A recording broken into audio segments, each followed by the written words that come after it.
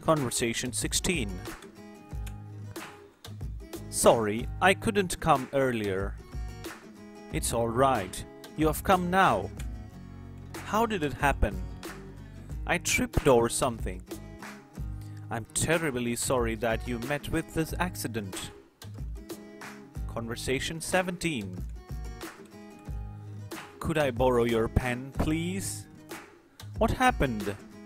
My pen ran out of ink. Here it is. Thank you. Conversation 18. How big is your family? There are 5 people in my family. How many siblings do you have? A brother and a sister. Conversation 19. What do you do in your spare time? I like to read books. What types of books do you like? I like autobiographies. Have you read The Wings of Fire? Yes, I have.